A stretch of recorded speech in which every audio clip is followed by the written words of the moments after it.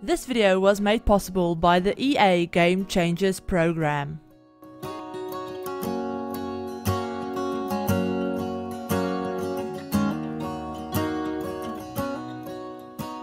Hi everyone, it's Chrissie and welcome back to another Sims 4 Cottage Living Early Access speed build. So this build is actually going to be a starter home. Now I have done a few other speed builds here on the channel that have all been part of this like early access, early capture thing for cottage living, and I will on the screen leave a link to a playlist that I've done that has all of these early access videos in it in case any of you missed any of them or whatever. But yeah, so I have done quite a few speed builds at this point, and I have quite a few left that I'm going to be posting as well, and they've all been very expensive. When I was doing these builds, I think this was maybe like the third or fourth, maybe even the fifth build that I did when I had early access. And I did this because I noticed that a lot of my builds were very expensive. And I'm talking like, I mean, the only build that's kind of close to this one in price is another like smaller home that I did like right at the end of early access. And that's only almost like, I think it's 29,000 or something. So it's not super expensive, but it's also not super detailed or anything like that. But all of my other builds are all very expensive and not really to a budget. So I wanted to do at least one build that was both pack restricted, because I am playing, or I was playing, I guess I should say, on a special version of the game that was only the base game and cottage living. So obviously it's pack restricted. So I wanted to do a starter home with just these two packs, or like just the base game and just this pack, so that if I'm able to upload these builds to the gallery, you guys will have something really easy to access if you just want to jump straight into gameplay. Maybe you don't like using cheats for your Sims or whatever, and you just want a cute little starter home to move into. So yeah, I wanted to do a starter home for that reason. So it is on a 20 by 15 lot. It's actually on the smallest lot that's in this world. It's on the, I think it's called the one cobble bottom street lot.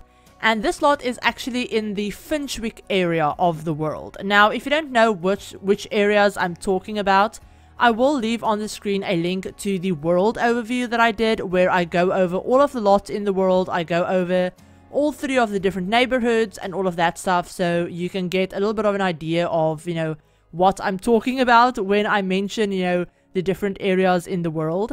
But something that I just remembered, a quick little disclaimer that I wanted to do, is the fact that the current build that I was playing on when I did this early access is a like unfinished, like not finished like build of the game, I guess I could say.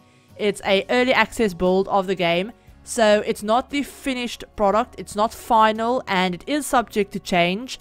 And that's also why you will see my name floating around the screen. You will see my name floating around in all of these early access videos. That's just something that's literally in the game itself. I was actually seeing it as I was playing. So it's not just showing up on the recording or anything like that. It was literally what I was seeing when I was playing the game. So it's part of the game itself. There's no way for me to like turn it off or get rid of it. So yeah, that's just something that I wanted to mention. And like I said, it's not the final version of the game. So any bugs that I might have encountered or anything that's just a little bit weird or something like that, they're all like subject to change. So they could be fixed by the time the pack comes out. But yeah, so that's just something that I wanted to mention. Now, back to the build. Like I said, it is a starter home. It's on a 20 by 15 lot. It has space for 2 Sims, so I did test it. The Sims can access both sides of the bed. They both work and everything like that. And you have everything else that you need for a starter home. So you obviously have a fully functional kitchen.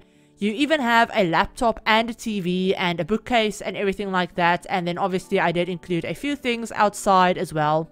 But yeah, so it ended up being 18,769 simoleons. So yeah, that was the price of the build.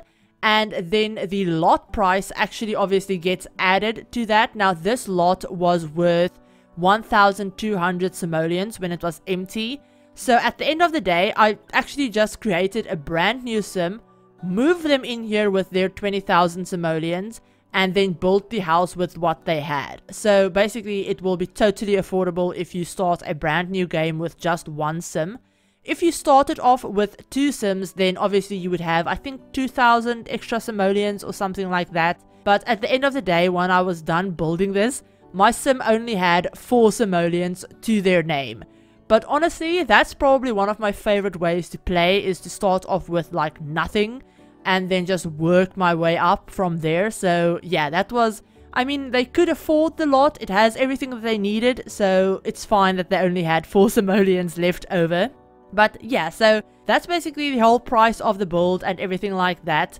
You will also notice that once we get to the outside of the build, I did end up using a ton of debug items. Not just landscaping like I have been doing in all of these builds. I've not just been using the show live edit objects menu for landscaping. I'm also using it for a lot of different decorations. Even on the inside of the house, that little gnome that I placed down. We actually have a version of that in the regular buy catalog that has a price, obviously. But we also have a version of quite a few of the decoration items in the debug menu as well. And obviously because they're in debug, they're free. So I ended up using a lot of the debug like decorative items and world items to decorate the exterior of this lot, because otherwise it would have looked so plain and so boring and just, yeah, I couldn't do it. So yeah, I wanted to use a ton of debug items for that reason, because it allowed me to like add so much more detail than I would have otherwise been able to. And you know me, if you're a regular on the channel, you know that I'm physically incapable of building without detailing stuff. I'm physically incapable of doing a like not detailed build. I can't do it for some weird reason. So yeah, the debug menu in this pack is like 10 out of 10 amazing. I would like buy this pack just for the debug menu, if I'm being completely honest with you. I would literally do it just for the debug menu and for all of the like different items that are in there, for all of the different plants that are in there, and like the world items and stuff. They're all like just absolutely amazing, and I'm so excited to do some more building with this pack again once I get my hands on it when it comes out. But yeah, so that's the reason why I used as many debug items as I did. You will see me go through it for quite a while here in the video. And then yeah, I think that's everything I wanted to mention about the pack. Not the pack, but about this build. But something else that I wanted to mention that I did write down is the fact that when I was building this and I was actually doing it on a budget, I actually noticed the fact that a lot of the items in the new pack are very cheap. So a lot of like, I think all of the doors and windows and stuff, they're all like 20, 30, 50 simoleons each. And then even a lot of like the regular like interior items, so like couches, like decorations, even the bed and everything like that, they're all very cheap. And I don't know if that's intentional, if you know they're only supposed to be that cheap. Like the couch that came with the pack is only like, I think it only costs like 500 simoleons, and considering that it kind of looks like a very fancy couch, it kind of felt weird seeing it be that like cheap. And even with the windows and everything, they're all like 30 or 50 simoleons, and I don't know if that's just something that they will fix with the final build of the pack, because obviously this isn't the final build, it is like subject to change and all of that stuff. So I don't know if that's something that they plan on changing with the regular release, like the public release of the pack, or if it's just something that's supposed to be that way. But either way, I don't really mind, because usually I don't pay attention to budgets, so I just use, you know, whatever I want to and whatever I think would work in whatever build I'm doing.